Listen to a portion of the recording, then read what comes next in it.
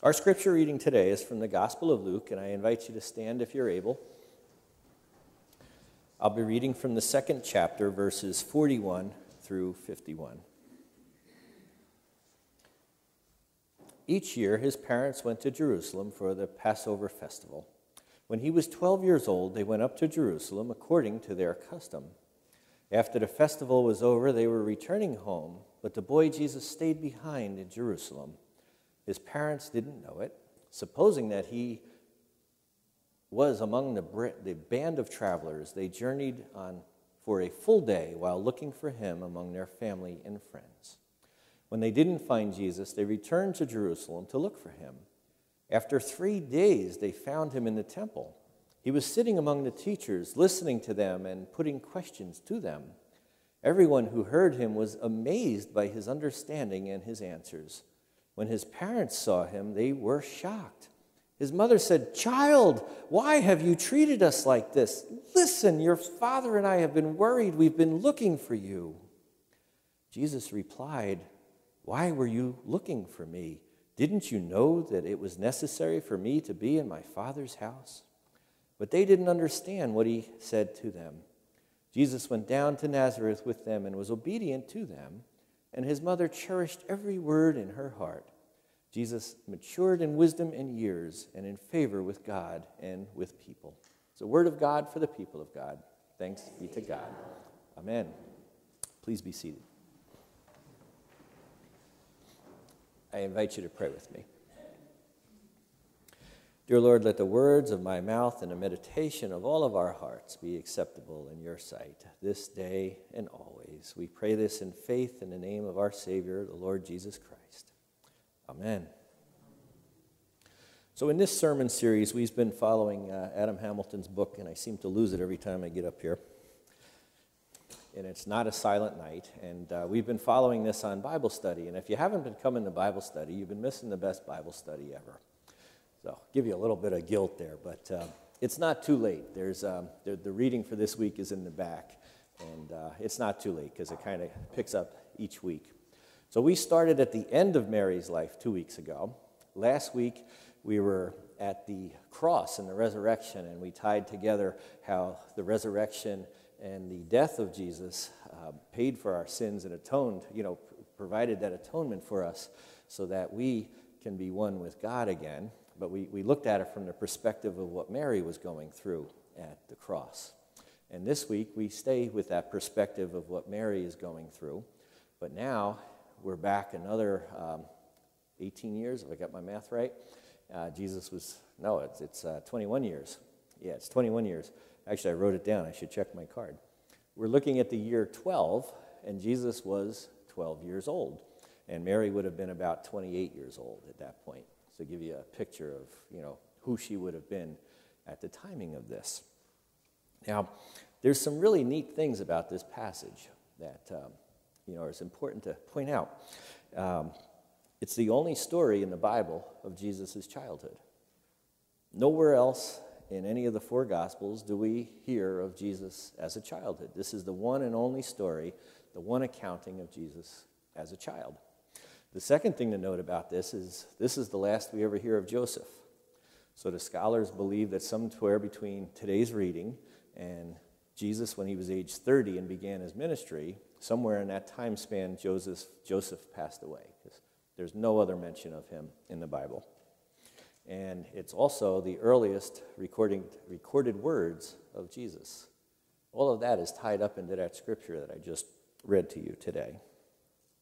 Now, when you think about this story would have had to have been told by Mary.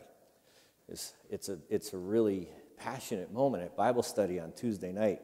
I asked the people that were there to express a time when their children did something that absolutely exasperated them or embarrassed them or, created some moment of passion. Like, what were you thinking? Like Mary was.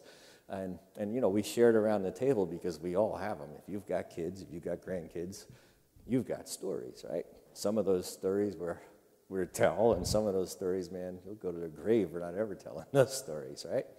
But we all have those stories. I love the story of your niece, though. You got to ask Eric at coffee hour about what he did to his niece. Poor girl. picture yourself like this. When Diane and I were young parents, Daniel, the one sitting in the back there, he was in first or second grade, and we went on a trip to Bar Harbor, Maine, and it was in the middle of the summer, and Bar Harbor, Maine is kind of a tourist trap in the middle of the summer. It's nice other times of the year, but we went into this restaurant. It's called Sub, and they make the best subs anywhere that you'll ever get any place. And we all walk in there, and we look up at the menu, and we're figuring out what we need. I've got Joshua in my backpack, and Andrew's in Diane's tow, I guess. And we say, Daniel, what do you want? Daniel, what do you want? He's gone, right? So we go outside the store. There's no Daniel outside the store. We go back inside the store. There's no Daniel in the store. Diane goes, checks the bathroom. Daniel's nowhere, So now you have that, oh my God, what are we going to do, So we start looking for Dan and splitting up the best we can. And after maybe 10 minutes, it's like, go to the police. So Diane walks to the police station, which is about 2 blocks away. And she says, we got this missing kid. And I'm frantically searching the town at this point. And, Diane is in a police car. You got the cops of Bar Harbor going around. The fire department is looking for Daniel. And, all of these people that we could possibly get are looking for Daniel. And, here there's just hundreds and hundreds of people walking, and there's traffic all over the place. And, after about an hour of this, I was absolutely distraught. And I just fell to my knees, and I said, dear Lord God, I need your help. I don't know what to do. And praise God, he said, go back. So I went back to the store, the Sub place where Daniel was missing, and lo and behold, here's this panicked little first grader standing there, nervous but brave as could be. And when we saw each other, he just cried and ran over to me and hugged me. And, I walked him. When I met with him, I said, what were you doing? Where were you? I was so angry with him and at the same time so happy that I found him. I really relate to what Mary went through here. So I walked him back up to the police station, and, they said, is that the missing one? And I'm like, yeah, that's the missing one. Well, knowing Daniel and his affinity towards electronics, when we all went in to look at the menu, Daniel went back to look at the arcade, and those machines where you drive cars, that's where he was in. So every time we'd look, you couldn't see him because he's in there driving cars. He was in the store the whole time, But now picture this in Mary's story, in Joseph's story. Okay? They traveled to Jerusalem once a year for the Passover meal, and they made their sacrifices at the temple. As remember last week's reading when they met Simeon and Anna, right? They're coming home from that now. There's some 300,000 people extra in Jerusalem, plus the general population. They would have traveled with a whole band of people they knew from their town of Nazareth, and some family members and whatnot. But they would have been traveling for 3 or 4 days by feet and with their livestock and with their gear and all that stuff that you would need to camp out in the desert. They travel a whole day's journey. Imagine how far we can travel today in a whole day, right? We can go 400, 500, 600 miles in a day. And imagine getting to the point where you're going to spend the night and looking at your spouse and saying, well, where's Daniel? Right? That's what happened here. They were a whole day's journey away from Jerusalem. So you can only imagine that during the cover of night, they hurried back to Jerusalem, and then they go to all the houses where, they might have stayed. They go to everybody they know and everybody they don't know. They don't find him. They start going to the hospitals. They don't find him. They start going even to the morgue. They don't find him. It takes 3 days to find him. There's parents that lose their children, and, sometimes those endings aren't happy. It's unimaginable. I can't even imagine what they go through. I suffered that hour, and that was agonizing. I can't imagine what, you go through after 3 days or longer. But that's how upset Mary and Joseph have gotten, to the point where they find Jesus, happy as could be, sitting in the temple. What's Mary's first reaction, right? What was her word? I made the mistake of reading a different translation all week, so I've got the words messed up in my head. Child, where or why have you treated us like this? Right? They were shocked. That's a natural reaction, right? You want to beat them and hug them all in the same moment because there's just so much emotion flowing through you. But here's where you have to picture this. She didn't just find her lost child. She found him sitting down. Now, our custom is for the preacher to stand up, usually up in a high pulpit and look down. Now, I stand and pace all over the church and make you guys crazy.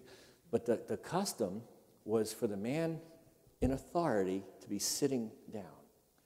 So you have to picture Jesus like he is up there, and it was usually a marble chair, sitting in that marble chair, speaking from a point of authority. And the people were astonished. They were amazed and they were astounded. So that just adds to their finding Jesus. Not only did they find him, but they found him sitting there teaching as a member of authority, and they were absolutely amazed and astounded. Now, Adam Hamilton does this in his video, and I'll try and do it justice. On this side you have Mary and Joseph. Jesus, or don't you know that your mother and father have been looking for you? And then, Jesus is over here. Well, would you not know I'd be in my Father's house? Picture that again. Jesus, don't you know you and your father, we were looking for you? And here's Jesus, did you not know that I was in your Father's house, my Father's house? Think about Joseph at that moment, right? That had to hurt, that had to sting. Joseph, no doubt, when you live with a child for 12 years, you love him as your own. But here's Jesus proclaiming, my Father is the Heavenly Father. He wasn't dishing Joseph, but yet he was claiming God as his own. And Jesus is clearly doing that, claiming who he is in this instant in time at the age of 12 years old. And then Mary maybe perhaps goes back to the angel Gabriel, when Gabriel told her that she would be blessed with carrying this child, and that the Father would be the Heavenly Father, not the earthly Father.